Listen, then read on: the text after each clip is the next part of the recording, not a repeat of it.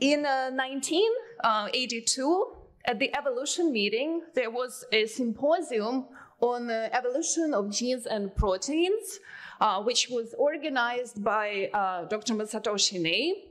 And at this symposium, he invited a group of scientists to start a new journal.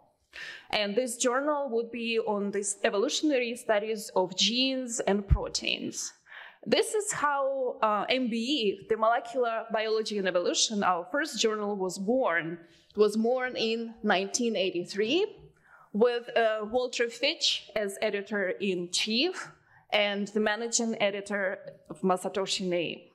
To make the journal available to a large international readership at an affordable rate, and all our journals now are open access, and to put forward a journal that is owned and controlled by the society. We have a contract with the nonprofit organization Oxford University Press, which publishes our journals, and we receive 75% of the article processing charges back to the society.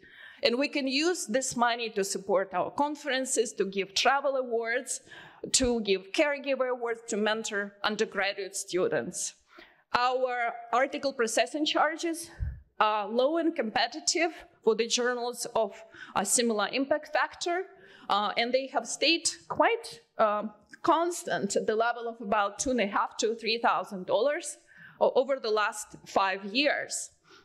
Both journals are fully open access, and there is a very generous waiver policy, so if you cannot afford this article processing charge, let us know, and the society will waive this fee for you.